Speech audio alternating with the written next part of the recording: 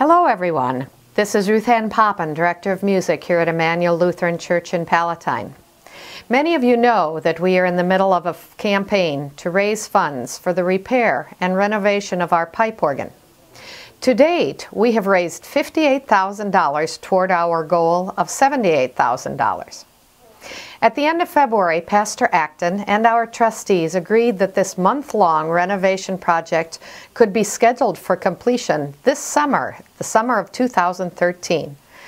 They are stepping out in faith, believing that the remaining $20,000 can soon be raised.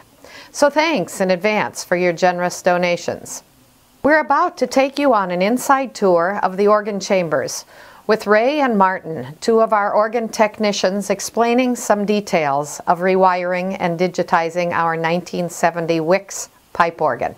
So hello everyone, my name is Martin Hill. I work for Erickson Christian Associates, a company that maintains the organ here at Emmanuel and has for some time. And I was here to talk to you today about some of the problems that we've been having with this instrument and what we propose to do about them. So one of the problems is these little black feed wires are starting to wear out, and you can see here's one that's been repaired before. And when one of those breaks off, then this copper thing doesn't get power, so you can't play that note.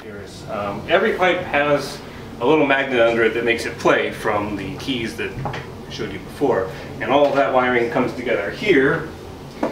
And so the other more serious problem that we've been having is with these switches. And so each one of the draw knobs on the console does that. Off, on, and you can see all of these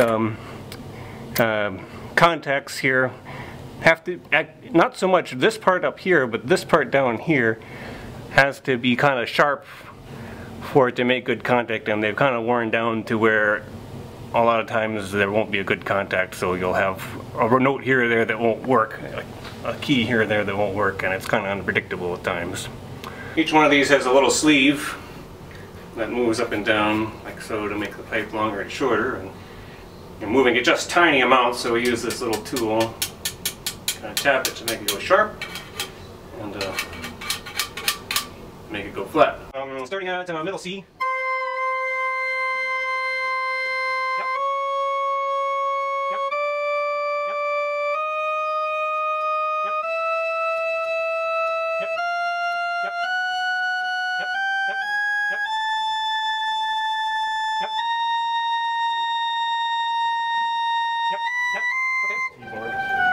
And allows you to play them down here.